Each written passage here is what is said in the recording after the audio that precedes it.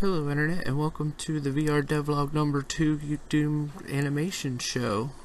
I know that this log kinda sucks because from a dev state of mind, animations are a lot of work for each model and everything you have to do. They take a lot, and making state machines is a lot of work.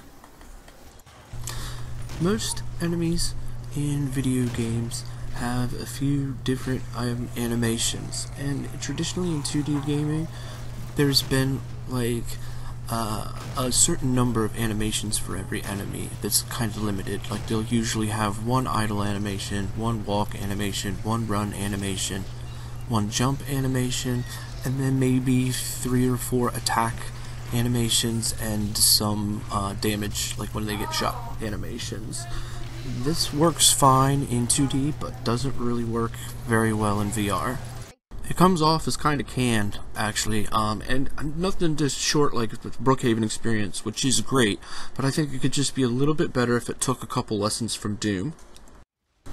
Doom has several different animations for each state while running idle, tons of attack animations, and then it even has glory kill animations, which I think in its precise form won't work in VR because it's too rigid. It's almost like a mini cutscene, but you could use special animations for different like attacks and stuff like that, and have special animations that are triggered with different things. I think the more variety of animation that you have, the more immersive it's going to be, because real life is very different animated and it doesn't have any loops, which it seems like in VR your brain picks up a lot faster.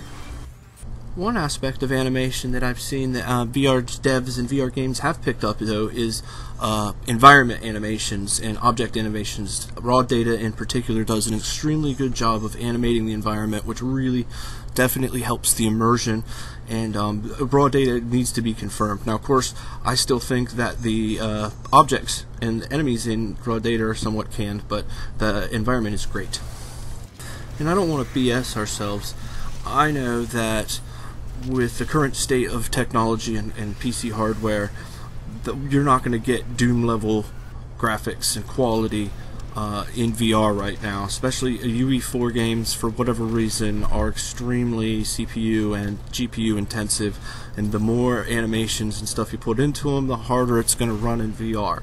But this is what we should be striving for, and I think a couple other tricks that Doom has that we could use in VR is to make sure that everything is animated at 60 frames a second instead of being animated at 30 frames a second, and just set up a couple of extra states for every monster.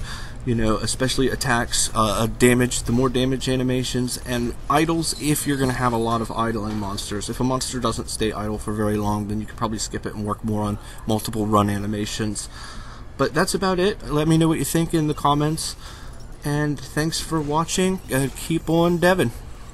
I think I may actually experiment with trying to animate things with a 90 frames per second time frame, although unfortunately I'm not skilled enough of a dev to be able to do that. I think with Unity you can only choose 30 or 60 frames a second for animation, but I'll keep on googling and see, or if anybody knows if it's possible to record your animations in Unity or UE4 at 90 frames a second, then you can do it. Anyway, bye bye for now. Oh, I died. Oh well. You wanna give it a shot?